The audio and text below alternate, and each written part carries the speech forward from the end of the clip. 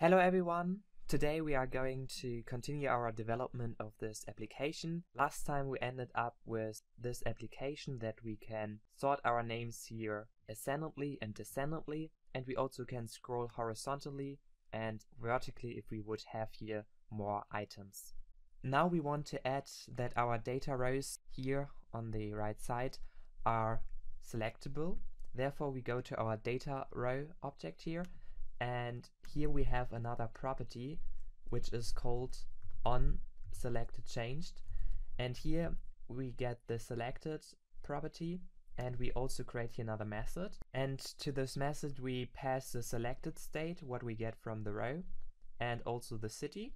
To store our selected rows which we want to select here, we add another field which is called selected cities, where we store our cities that we selected. And we also initialize the selected cities to an empty list. And in our onSelectedRowsChanged, which we created before, we add the setState method here, and we want to distinguish this selected property here. So if we get a selected of one row, then we want to add this city to the selected cities to our state, and if it's not selected, we want to remove it from our selected cities. Before our selection works, we need to go back to our data row, and here we have another property which is called selected, and now we have to determine from our state if this data is selected. So we go here selected cities if it contains the city which we have here for our data row, and if we hot restart the application, we can actually change here the selection of the rows.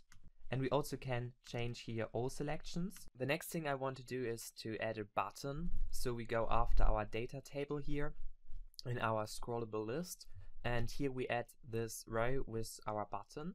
And we also want to have here a method if we press on this button. So we create it here. And what we are doing here, we return null if our selected cities are empty. So we have here no selection at all, like this here. And otherwise we want that our button is enabled. So we just return a normal function here. And if we hot reload, we have this button here which has the text process with and the selected cities. So this is how many entries we selected here. And if we have 0 selected entries, then we want to disable this button. Hello everyone, thank you so much for watching this video. Please make sure to give it a thumbs up and subscribe to my channel here to get the latest news about Flutter, and see you soon. Bye!